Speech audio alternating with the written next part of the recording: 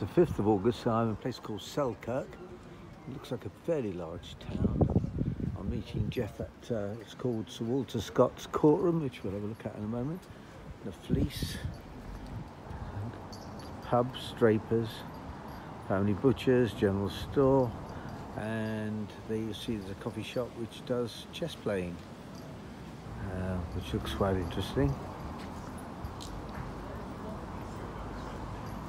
Anyway, I better go and meet Jeff because I said 12:30 and it's 12:30. And it seems free, unbelievable. We'll have a look at that later. And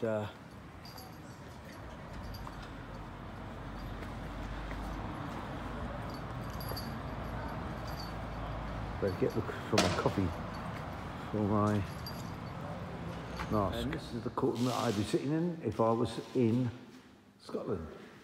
And there's some characters, and the defendant looks like he's had a good drink the night before. This is fairly typical. And there's the Scott the writer. Now you see these magazines here, classic, illustrated. These are the comics I read when I became a solicitor and sort of realised I was mixing people who were far better educated than me, and that's how I got my English literature knowledge.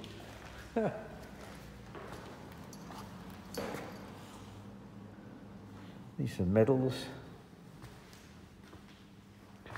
Tables made from the flooring for the old Parliament House, it says.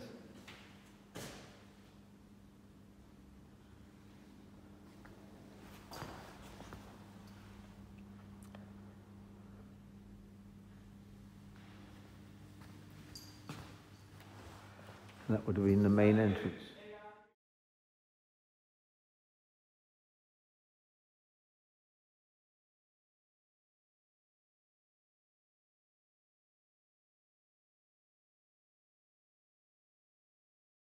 It's the magic hole in the wall from the car park in Selkirk, and we're now making our way to the Hainings H-A-I-N-I-N-G-S estate. And apparently there's going to be some things to look at, but we're primarily doing this to get some exercise before it pours with rain.